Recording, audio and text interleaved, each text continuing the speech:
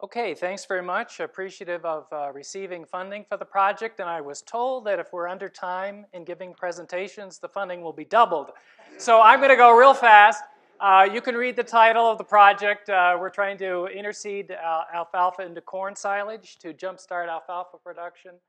Right after corn, we've got a great project team from 4 states, and you can read the institutions that are involved.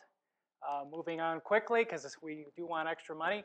The overall goal is to develop reliable methods to establish alfalfa and silage corn, and what we're trying to do is use alfalfa as a cover crop during and after corn production, and then we want to jumpstart into full alfalfa production the following year for several production years. And so in the system we're planting the alfalfa in between corn rows, and the downfall of the system, although it sounds good in theory, is that after corn production, this is what you often end up with. So not a very good stand for cover or for alfalfa production. So we've been working on this system for a number of years in Wisconsin, and we've identified a number of keys to successful establishment of alfalfa and corn, and I'll be talking about that some more tomorrow, so get into those details then. So I'll just illustrate that we can go from our normal situation to situations where we have real nice stands of alfalfa after corn production. And so in this particular project, we're doing studies in 4 states during 2018 and 19, so we're just starting up this year.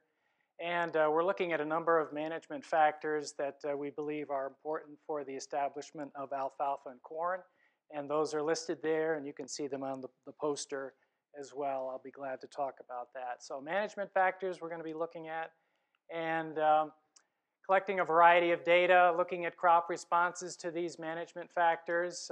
As I've listed there, we'll be collecting growth environment data as well, because growth environment will affect establishment, and we'll be analyzing the data using mixed model approaches, and also a random forest regression approach that'll allow us to rank the importance of different factors that affect establishment. So we want to take our studies in Wisconsin, find out how we can expand the method so that or the approach so that it can work in multiple states.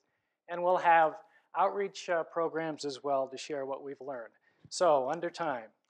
Ta-da! And ready for the next talk.